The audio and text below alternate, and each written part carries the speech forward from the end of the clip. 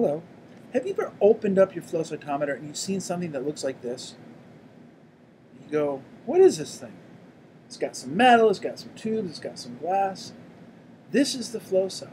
This is the whole fluidics magic. Here we have the bottom, the sample is coming up through here. Our sheath fluid is being injected over here in these two ports, and they're interacting here in this cone. The sheath fluid and the core stream, they don't mix, and that's an important point to talk about.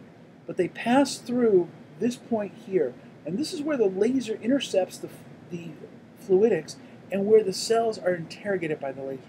What do they do when they're interrogated by the laser? They block light, we measure forward scatter. They scatter light, we measure side scatter. They fluoresce, we measure that fluorescence. And then they continue on their merry way, either to be sorted, or in a case like this flow cell, out to waste.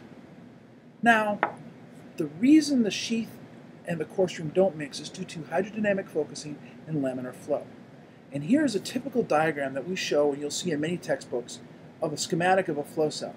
Here we have the injection point where an amorphous blob of cells injected at slightly higher pressure than the surrounding core stream, or the surrounding sheath fluid, are focused by the properties of hydrodynamic focusing, and because everything is in laminar flow, into the center of this core stream. And here's where they pass single file by the laser intercept point. Like I said, sheath, core, they don't mix.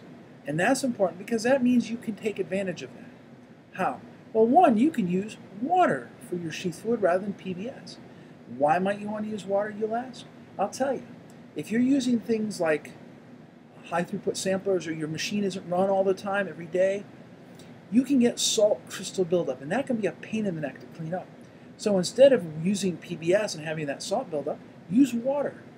If you're a little concerned about that, or like you have HTS units, you might want to add a little bit of this. 2-phenyloxyl ethanol. What is this?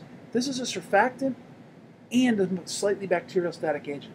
0.1% of this. So this 1 liter bottle will make up 100 liters of sheath fluid. This will get rid of those nasty salt clogs. It'll keep your seals and fluidics conditioned because of the surfactant properties. And it'll save you a lot of downtime when you have those clogs. Now remember, sheath, sample, don't mix. Interact in the flow cell here. Here's the intercept point. Go off and have a great day doing flow.